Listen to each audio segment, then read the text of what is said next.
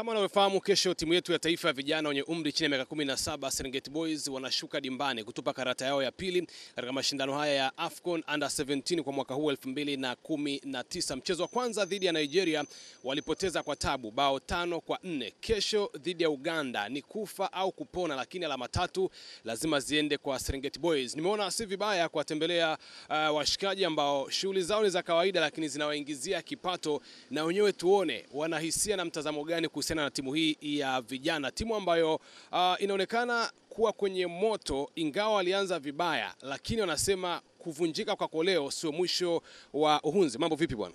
Shwari kabisa. Unaitwa nani? Mimi naitwa Ninja. Yes, kesho wanashuka dimbani tena Serengeti Boys dhidi ya Uganda. Unaamini kwamba wataibuka na alama 3? Ya alama 3 kuibuka nazo, wanaweza kuibuka nazo kwa sababu vijana wako vizuri. Vijana wako vizuri, ila kikubwa mimi nilichokiona upungufu uliopo mchezaji wa 12. Mchezaji wa 12 kwa kweli, mbona ile hamasa ya Taifa Stars waliocheza na Uganda qualify kwenda AFCON, hawa watu walijaa mpaka wengine wakabaki nje, lakini nashangaa siku ya ufunguzi uwanja uko wazi nini. Kwa hiyo hata wale vijana nadhani walikosa morali. Cha kwanza wamekosa morali. Wanaona taifa letu leo tunafungua, tumeandaa sisi mashindano, lakini tutakuwa kama tuko ugenini.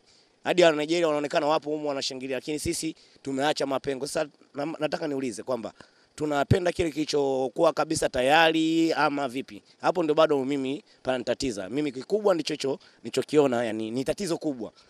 Kwa nini hakuna hamasa kwa hawa Serengeti Boy? Kuna hamasa tu ya upande mmoja, Simba, Yanga, ukisikia wanacheza wanajaza. Lakini mbona Serengeti Boy vipi kwani? Hapo sijajua yani. Sawa, Mwamba anasema vijana wanacheza vizuri lakini wamekosa hamasa. Unakubaliana na yeye au una mtazamo tofauti kuhusiana na kikosi chetu kile? Kwa mimi nakubaliana na yeye. Nakubaliana na yeye kwa maana ni kwamba haya mashindano yako kwetu. Lakini cha kushangaza unaweza kaona kama sisi ndo tuko ugenini. Unaona? Sasa hamasa tunakuja kufanya kwa Taifa Star baada ya kuangalia hawa watoto ambao kesho watakuja kuwa Taifa Star. Unaelewa? Kwa hiyo ilikuwa natakia naye hawa wenyewe, tena hawa ndio walikuwa natakia tuwape hamasa sana. Yaani sana. Pale mchezaji wa 12 kweli alikuwa hayupo. Wale watoto walikuwa wanapigana kweli, na sio kama walikuwa. Wale watoto wanaendelea kupigana, na wale ndio watakao kuja kuleta tofauti yani ya soka kwenye hii nchi. Ukiwaangalia uchezaji wao na kila kitu nini na nini, ila support, kwa sababu hatuwezi kukaa tunaanza leo mashindano na leo tunatangaza, yani muda huo ndio tunatangaza bwana bure. Sio kweli. Kwa sababu hiyo ingekuwa kama ndani ya wiki huko nyuma, mimi naamini kabisa pale tungekuwa wengi sana, 2000 unaweza kaona ni hela ndogo, ila 2000 kwa Mtanzania wa sasa hivi 2000 inamfikisha mbali sana. 800 unga, dagaa jelo, ajala, kala. Je, mwambie bure njoo waone wanao wanafanya nini. Tuko nyumbani, tujivunie na kuwa nyumbani. Na kwa nini liondoke hilo? Wale wakina nani? Kama tunacheza na Nigeria vile. Je, hao Uganda hao ni wetu. Yaani hao ni wetu. Kila kitu wanaangalia Tanzania. Sasa tunaweza tuwape hamasa watoto, watafanya vizuri. Sawa, Uganda ni wetu, tuwape hamasa watoto, watafanya vizuri. Bwana, uona kitazamaje kikosi cha Serengeti Boys? Mchezo uliopita dhidi ya Nigeria mpoteza kwa tabu, kesho dhidi ya Uganda. Mimi naitwa Omar Ajabu Kombe, mimi ni mdau mzuri sana wa michezo. Kwanza kabisa nipongeze serikali kwa kuandaa mashindano hapa nchini Tanzania. Maandalizi ni mazuri na vijana wamefanya vizuri, wamepambana, tumeona namna walivyopambana. Lakini tunaona kabisa kwamba tunakosa kitu katika timu ya taifa. Mara nyingi nimekuwa nikisikia kwamba viongozi au wadau tumekuwa wepesi wa kuahidi ahadi kwamba wachezaji wakishinda mtapata milioni 10 au milioni 5, lakini timu hakuna maandalizi. Sasa ni sawa na mtu ambaye afanye mazoezi alafu unaenda kumpambanisha na mtu ambaye anafanya mazoezi mazuri, alafu unamwambia ukimpiga yule mtu utakupa milioni 10. Atakwenda pale na hamasa, atakwenda na hali ya kutaka kushindana, lakini hawezi kushinda. Kwa hiyo tupambane. Kesho tunaiombea timu yetu iweze kushinda na naamini itashinda.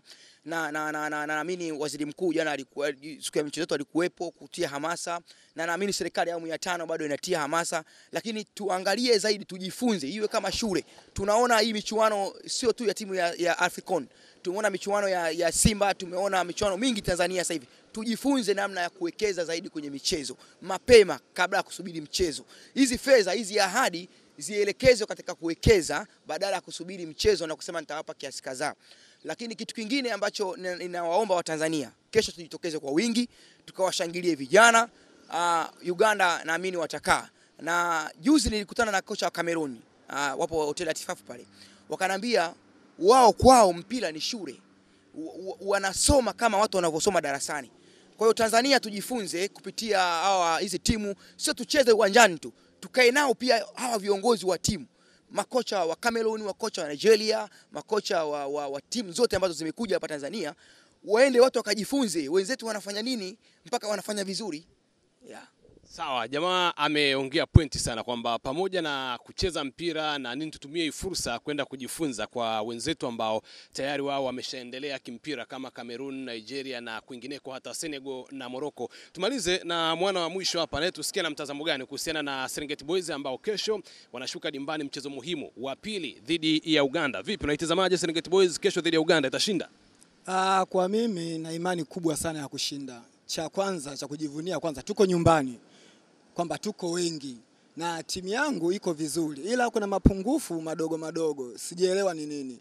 Inawezekana ni ugeni wa michuano, na kwa sababu ndio kwanza sisi tunaamka kwenye soka, nadhani kama watoto wanavyopambana, lakini kinachokosekana pale kwanza kuwajenga kisaikolojia watoto, kwamba natakiwa wapambane. Alafu cha pili, lazima uwafundishe jinsi ya kutumia advantage ya mashabiki wengi, kwa sababu kuna muda wakifungwa wanapoa kabisa na mashabiki nao wanapoa. Sasa hapo unakoza morali inakufa yote, lakini tunafungwa tushangilie. Uganda tutashinda. Mimi na uhakika huo, ingawa mpira uongeleki hivyo ni dakika 90. Lakini kwa sababu tumepoteza hii lazima tupambane tushinde. Sawa, hayo ni maoni ya mashabiki wa kabumbu, wapenzi wa Serengeti Boys kindakindaki. Wamesema wenyewe wana imani na kikosi kwamba kitafanya vizuri licha ya kupoteza mchezo wa kwanza dhidi ya Nigeria. Kesho dhidi ya Uganda wanaamini kitatusua mchezo huo. Upande wa kocha mwenyewe wa Serengeti Boys, Oscar Mirambo, ana yapi ya kusema kuelekea mchezo wa kesho dhidi ya timu ya taifa ya Uganda?